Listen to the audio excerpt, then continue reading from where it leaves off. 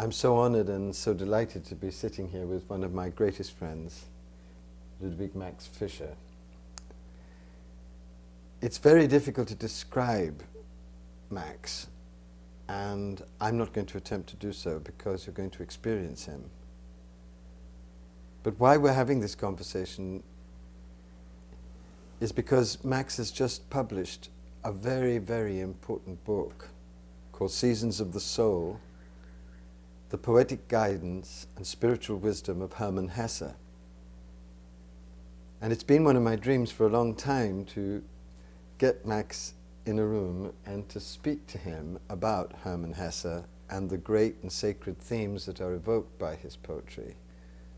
And here we are, sitting in his house in Toronto. Max, I thought that as we enter this radiant labyrinth of Hesse's poetry, that we'd begin really by reading a favorite poem of each of ours. So please. I'm glad you asked to start with a poem, because most of the time we talk about poems before we actually focus on the poems themselves. So my favorite, or one of my favorite, is called Pruned Oak. And this is how it goes. Pruned oak.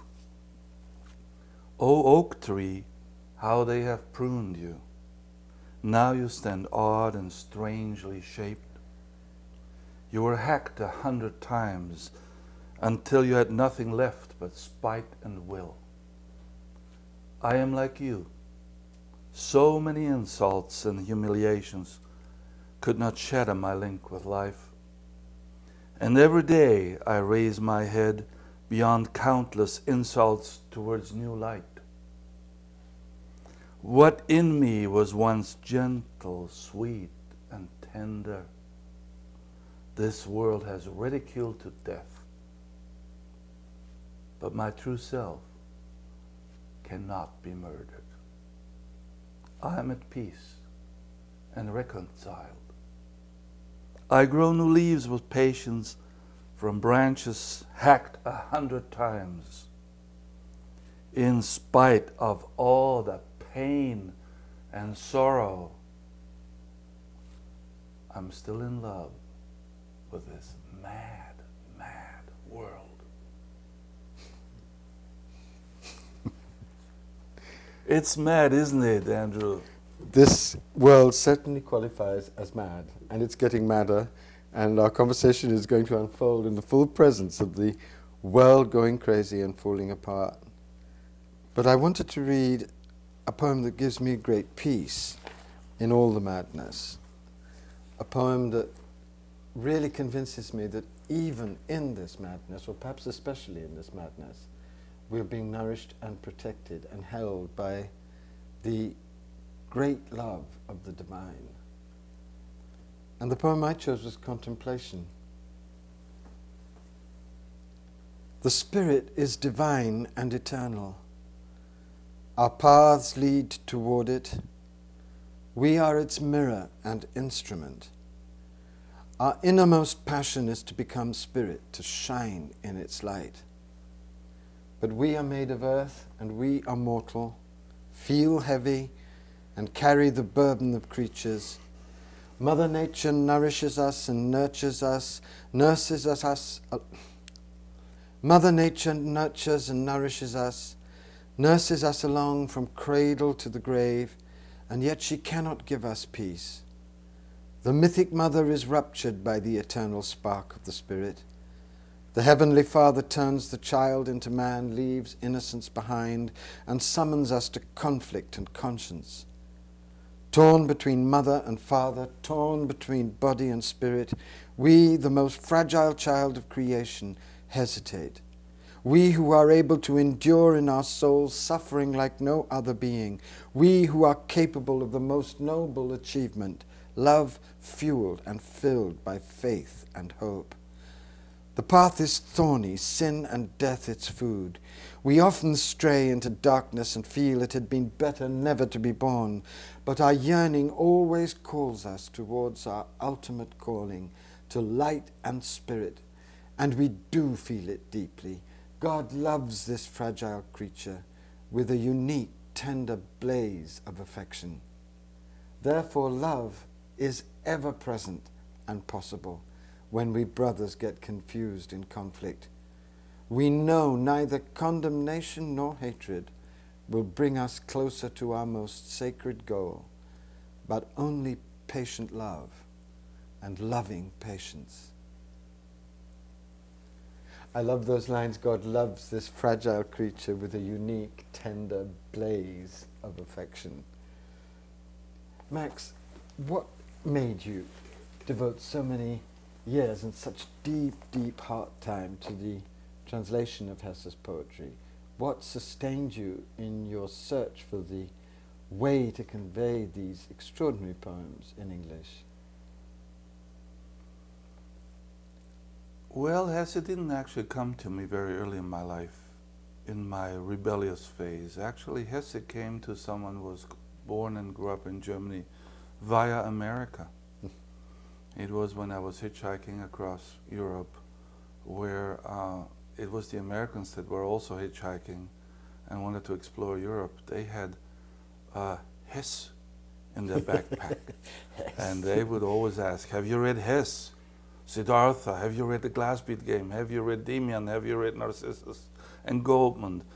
Have you read Steppenwolf, right? I mean, even a rock band called themselves after Steppenwolf. So it was sort of obligatory, while I actually at the time was into the Beat Generation, you know, and read Jack Kerouac on the road while I was sticking my thumb out and hoping that a car would stop. Was this the time you were a member of a rock band? That's when I was a bass player, and you know, and our culture at that time in Germany, we were very much looking towards America, and you know, I grew up with Bob Dylan and or British bands. That's where our orientation was, and our whole German heritage was sort of something, you know, we hope to forget, and so Hesse was something that, you know, it wasn't quite up there really actually for us.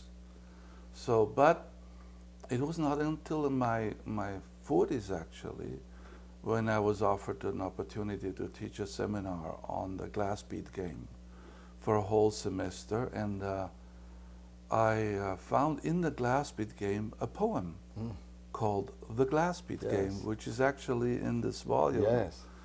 And I thought, this is a real good poem, you know. So I looked up, did Hesse write poetry too?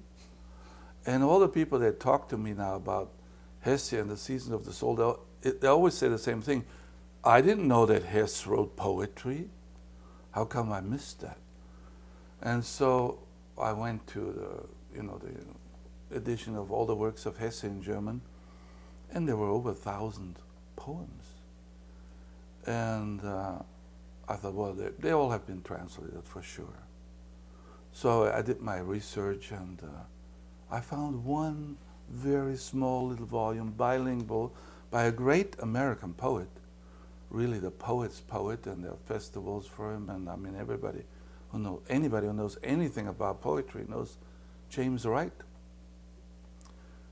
But it was just, you know, I think it was 22 poems and a bilingual edition, so it was less than, you know, just really, it was, and it was published in 1970. And I thought, nothing ever since. I thought, well, maybe if nobody has done it, it definitely needs to be done.